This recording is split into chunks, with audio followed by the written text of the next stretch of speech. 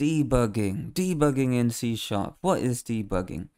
If you've been following along my tutorials so far, we've worked with the C# language, we've done lots of different things, object orientation, loops, calculations, methods, but during these exercises, for example, and working with the language, the fact of life is that humans are human. They're going to make mistakes. And whether it's intentional or unintentional or just a total accident, these things happen.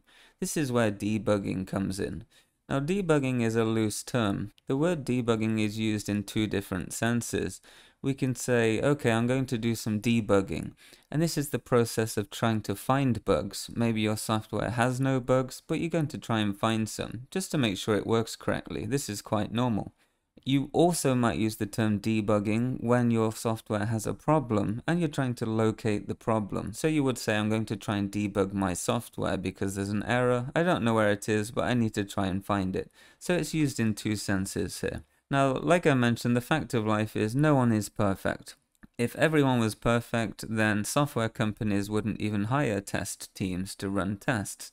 You wouldn't have something called unit tests. You wouldn't need to test your code. But the fact of life is we're not perfect. And this is why we need to know about debugging and to try and find errors in our software. Now, so far in this tutorial series, we've been using Visual Studio. Now, Visual Studio is great. It contains many tools, features, and we've barely scraped the surface, to be honest. It has a compiler that compiles our code. It has the IDE where we can actually type into, create projects, solutions. It has that autocomplete feature, also known as IntelliSense. So lots of different things.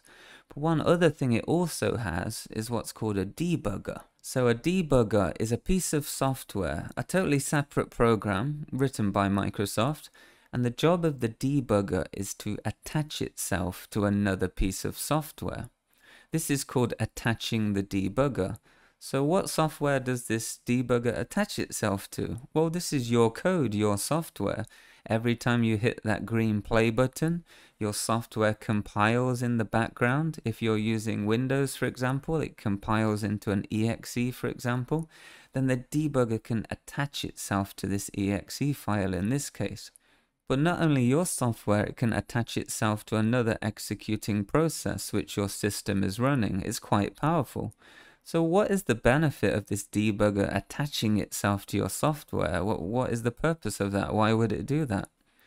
Well, when a debugger attaches itself to your software, it allows you to exercise a level of control while your code is running, and it can examine particular segments of code when things may go wrong. So while your software is executing, imagine that you can pause your software at any point in time. Say your software loads, it's running a loop, for example, maybe a for loop, and you can just halt the execution midway through the loop. Say you have a for loop and it counts to 10. You can stop your software at a moment in time, for example, when it's just counted to 4. So while the software is running, you can go into your code and inspect everything. You can see values of variables. You can even control the execution, so manually make that for loop do 2 more iterations, for example. And you can do this yourself. Have you ever seen those superhero movies where the guy is really fast and the whole world is frozen, but because he's so fast, he can interact with people in real time? Imagine that to be like a debugger. The world is going about its business, but this super fast entity, this super fast hero can kind of fly around at the speed of light and modify things and control things. This is kind of how a debugger works. It's quite powerful and quite entertaining to use, to be honest. And the process of pausing your application while it's running using the debugger is called entering break mode. And when I said you can actually control the execution, for example, if your software is running and it's about to run a method, you can skip this method entirely by stepping over it. And controlling the flow of your software while it's running is called code stepping. So the debugger is actually quite a powerful piece of software, and 99.999% of developers would use a debugger in creating some sort of software. So let's take a look at an example of that now. How do we enter this world where we're a fast superhero and we can pause the software and change things around and change values of variables and skip methods and all things like that? How do we do that? Well, let's take a look. So if you've been following along our other tutorials so far, when we write some code, we've been pressing this green play button up here. When we press the green play button, our software runs. And when we want to kill it or terminate it, we either cross off the window here or press this red stop button up here. So that's what we've been doing so far. If you go to the left of this green play button here, you'll notice a drop down list here. By default, it should say debug, but underneath it also has release. Now these two items here are quite important.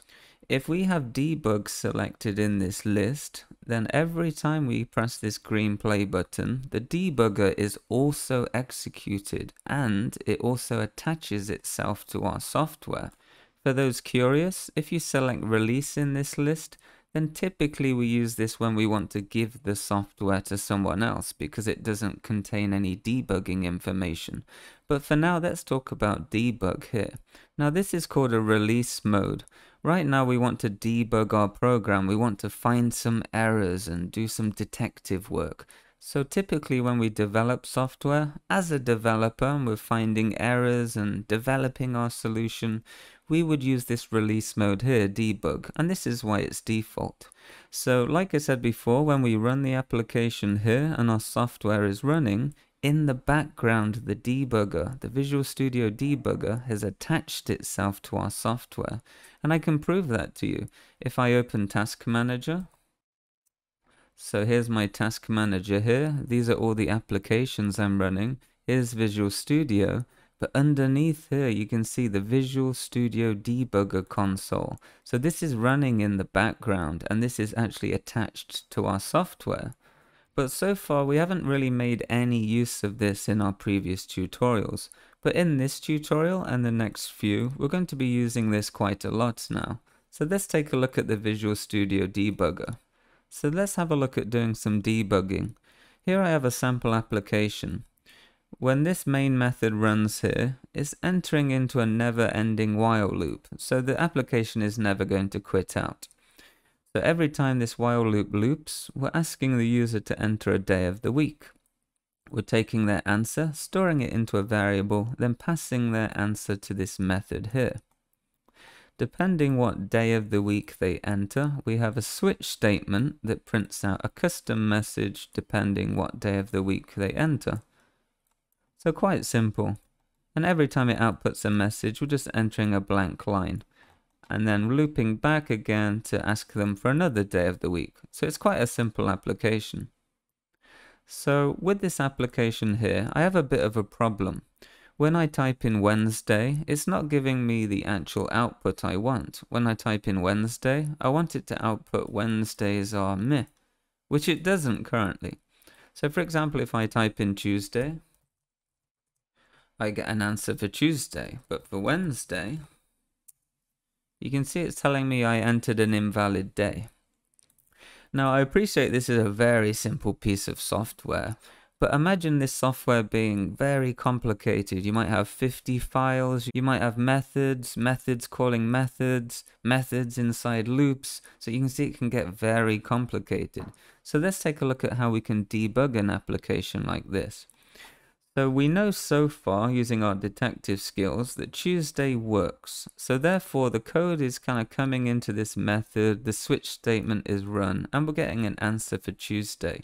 However, Wednesday is not working. So there's a problem with this code around this point. At least that's what I would think. So it looks like when I type in Wednesday, it's outputting this kind of default section right here. So why is it doing that? So what I could do in this case is add what's called a breakpoint. And if you come over to this left-hand side here, there's a gray bar. And when I go anywhere in this gray bar, you can see a gray circle there. If I click with the left button, it adds a red dot. So you can see right here. And this is called what's setting a breakpoint. And why is it called a breakpoint? Well, when I run the software here and type in any day of the week, you can see the code execution stops. Do you remember when I explained to you what a debugger was? And I said it's like that superhero that can modify things in real time, you know, like the speed of light. This is kind of the debugger in action.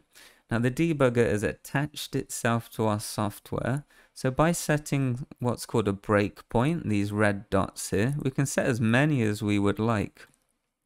Every time the code reaches one of these red dots, the software will freeze. It will stop. Nothing more can be done. If I try to open my software, I can't interact with it at all. It's totally frozen, and we have full control at code level.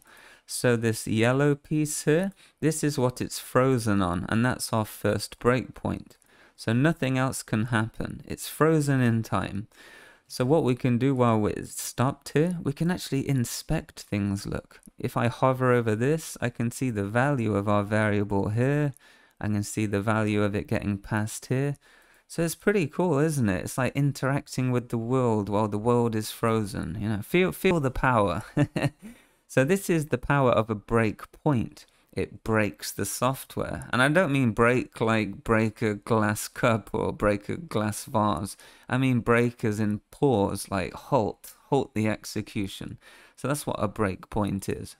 The next thing I want to talk about is what's called code stepping. What is code stepping?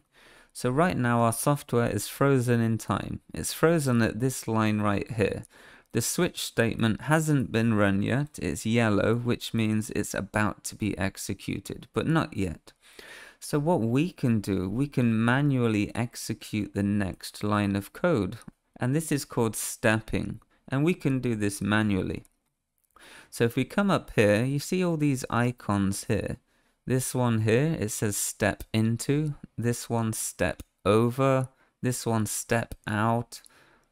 And this one step backwards. So lots of different stepping buttons right here. But what is stepping? Well, for example, this one here, step over. You see the keyboard shortcut here is F10. So if I press F10, that's going to step over this statement. And what that means is the code is going to execute to the next line of code or the next block of code.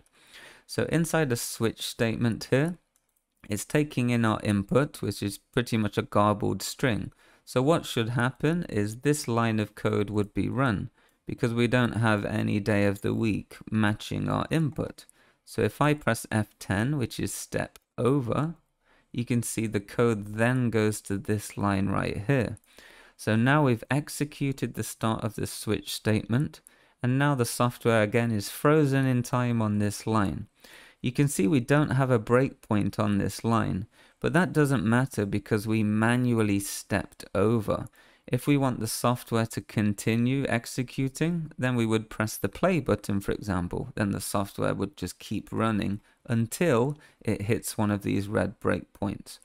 But when we do code stepping, like step over, step into, all that kind of stuff, we're manually executing a line of code at a time or a block of code at a time, like a switch statement, for example. So that's the power of stepping, and that's just manually running segments of your code in sequence, how it would normally be executed. So now the software is frozen on this line here. You entered an invalid day. If I press F10 again, then now our console window will display this line. So if I open the console window, you can see this line has now been executed. But again, the software is frozen in time again on this break symbol here. So I press F10 again. And now we're about to write this line to the console, F10 again. And now the method is executed. So that's pretty cool, isn't it? So stepping in Visual Studio when working in C# is to manually control the code, so manually execute pieces of code. So that's what code stepping is. It allows us to manually execute lines of code, and we can do this ourselves, and we can do this by setting breakpoints to initially halt the code, and then we can use what's called step commands to step into, over, out, and all things like that. But what is the difference between step into, step out, step over? What are these things? Well, consider this example here. We've run the application, and I'm calling this method 5 times in a row for no real reason other than to show you the difference. If we run step into, which is F11, then we're going to step into this method. So if I hit F11, you can see the next line of code to be run is the open curly brace right here, followed by the switch statement. So I've stepped into a method. So I've stepped in here. What we can also do is step over the method. So just ignore all this completely. Maybe we know this method is perfect, there's nothing wrong with it, so we can step over this entire method, and then the next line to be run will be this one here, because we've stepped over the whole method. So that's the difference between step into and step over. We can kind of just skip a whole section of code. And you may have guessed it, what is step out? Well, we're in a method right now. I can click step out, shift F11, and we can completely step out of the method. And we do that when we assume the rest of the method's fine. We kind of want to step out of here and get back where we were before, and then step into anything else. So that's the difference between these step commands. Typically it's just step into something like a method or a class or something like that, or a property, or we could step over it completely, so just ignore it and carry on with the rest. And if we find ourselves in a method and everything looks kind of good, then we can step out of it. So these are called step commands, and the process of moving the code's execution is called code stepping or stepping. So that's the difference with those there. So now I've explained breakpoints, code stepping, stepping commands. Let's try and find our problem here. It may look quite obvious, but remember we said Wednesday wasn't outputting the correct message. So why is that? So let's set a breakpoint on this switch statement here, because we know the problem is likely to be inside this switch statement. So I'm going to run the application now, and I'm going to type Wednesday. I'm going to hit enter, and we're about to launch this switch statement. So here's our variable here. I can hover over input and I can see, look, Wednesday. So now what's happening is if I step over here, you can see it's hitting this default case. So none of these cases are matching Wednesday. But which seems weird because I have Wednesday right here, right? No, Wednesday. So if I hover over this variable, Wednesday, oh, I see, look, the Y is in a capital right there, it's uppercase. So that's probably why. So now I've changed this Y to lowercase. I hover over this variable here. It looks like it matches correctly. So this should work now. So what I could do is restart the application. You see this icon here next to the stop button. It says restart. What I could also do is stop the program or cross it off and then run it again. This restart button here, what that does, it restarts our code, but it leaves the debugger running in the background. So if you click restart, especially if you have a large piece of software, it's slightly quicker to get going again. So that's the difference between the restart and the stop play button. One thing we can also do, for example, is to manually move the code's execution. What the hell does that mean? So right now we're executing this line of code. It's just about to be run. So we just step over that. And now we're about to execute this line here. So essentially this switch statement here is finished executing. What we can do is hover our mouse over this yellow arrow right here, hold in our left button, and we can actually move the code's execution right back to the start of the switch statement, like it was never run in the first place. That's pretty cool, isn't it? So imagine dragging the mouse here as using a step command like step over or into, but it allows you to step back, but not only one line, but multiple lines. So it's a shortcut for those step commands, but it allows you to do it in big chunks, for example. So now we're about to rerun the switch statement again, but we've actually modified the code here and we haven't even stopped our software. So it's done in real time. So it's pretty cool, isn't it? So now if I step over using F10, you can see this line is now hit. So right line, Wednesdays are meh. So it looks like we've fixed the problem. Look, it was just that uppercase Y on Wednesday. So now what I can do is just press F5, which is short for this green play button. So now I think the problem's solved. I don't want to do any more debugging. I can take away my breakpoints if I want, and then I can just hit this green play button, and that'll just let the software continue as normal. So now it's saying Wednesdays are meh, which is perfect. That's exactly what I want. So if I repeat it again, we get exactly the same result. So it looks like we fixed the issue with our software. It was just a 1 character difference. And it might be a minor change, but even things like a 1 character difference can bring, say, SpaceX rockets down to the floor, you know, never reaching orbit. So it is very important that everything is checked in pure detail. And in order to do that, a debugger is a very useful tool on how to accomplish things like that.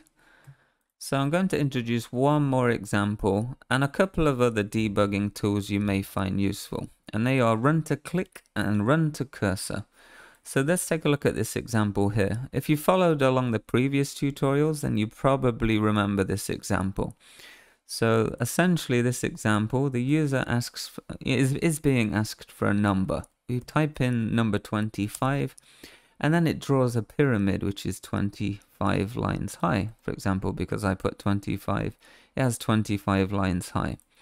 But you can see there's a problem with the background for this pyramid.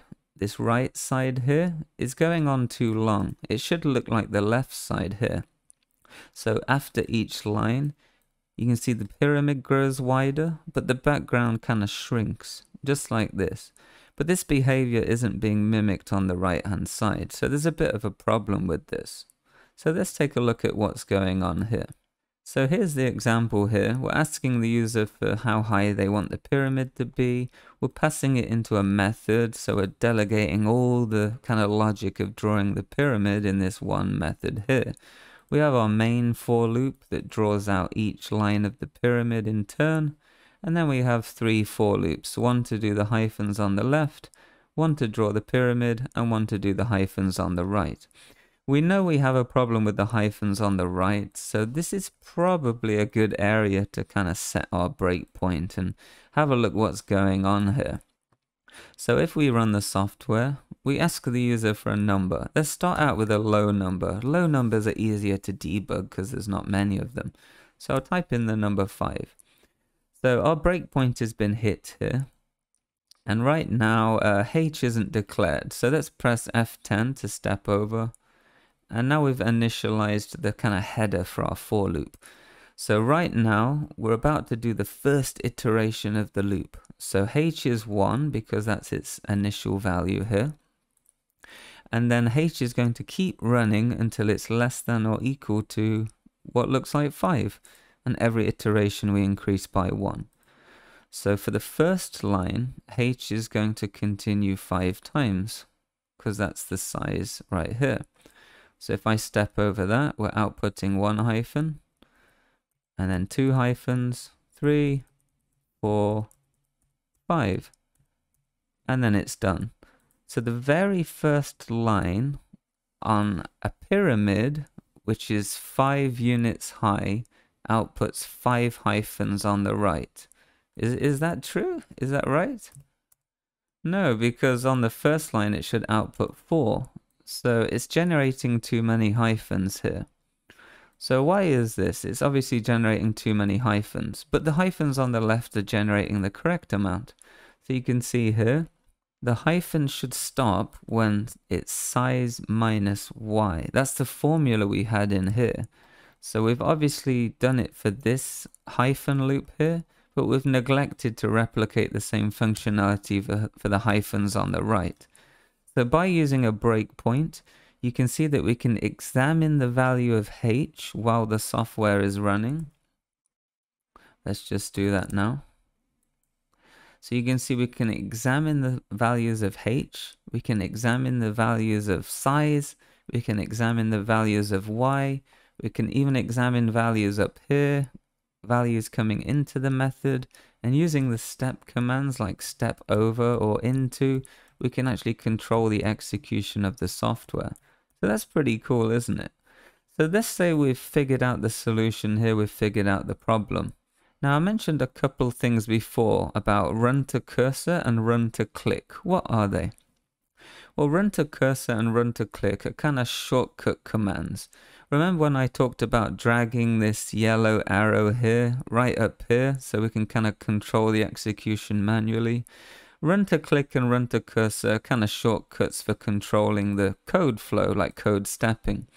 So if I put my cursor here, for example, right click, and then I choose run to cursor, click that, and then the execution goes to wherever my mouse cursor was. So it's a bit of a shortcut, and it's quite useful. Another one is run to click. You can see when every time I click a new line, this mysterious little green play button appears. So you can see here, this one right here. I click this line, it appears right here. It's like a bit of a green ghost. So this is called run to click. If I click this little green play button here, the code execution is going to jump to this line. So it's pretty much the same thing as clicking this line, right clicking, and choosing run to cursor. So it's just a nice little handy shortcut. So you can see run to click and run to cursor are both handy little shortcuts. And if this section of code repeats multiple times, then I can click this, for example, and the code execution will then keep going until it reaches this line. So they're just nice little code stepping shortcuts. So this one is run to click, and the right click one, you can do run to cursor. But there is a shortcut for that as well, which is Control F10. And the more you use Visual Studio, the more you're going to learn these shortcuts. But every developer I know anyway will know step into and step out, which is F10 and 11. And those two are really useful for stepping through code.